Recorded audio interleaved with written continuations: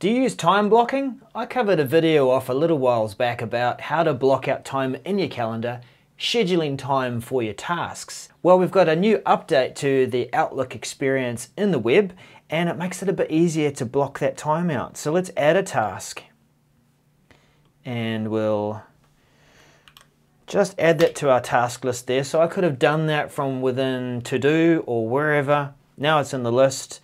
I've got a meeting A, meeting B, and now if I right click on this, I choose to block time. This takes me immediately into the appointment or scheduling, and I can just drag this wherever I want it to be.